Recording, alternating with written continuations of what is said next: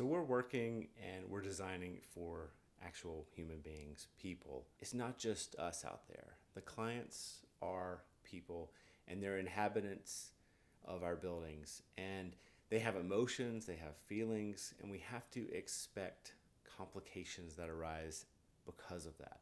People are hard to read. They're difficult to understand and pretty much impossible to predict.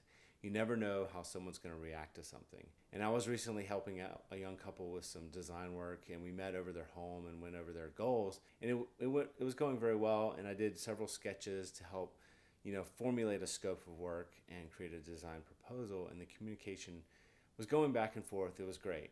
And when I sent the proposal, it was just crickets. Maybe they're surprised with the fee. It was reasonable.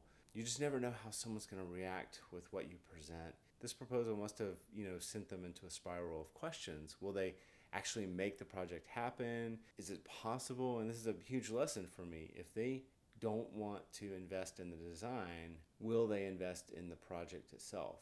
Will they do the right thing when it comes to building out the space? And most likely, no.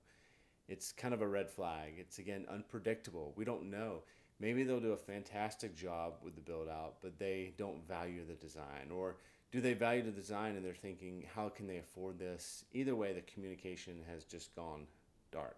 When it comes to situations like this, you can do two things. You can worry and think on it constantly and not really do much of anything. Or you can reach out, see if they had any questions, ensure that they received it to begin with, and understand what the next steps are. Don't let the conversation die until they tell you no.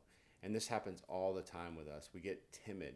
As designers, we shy away from asking the hard questions and getting out there and selling your design.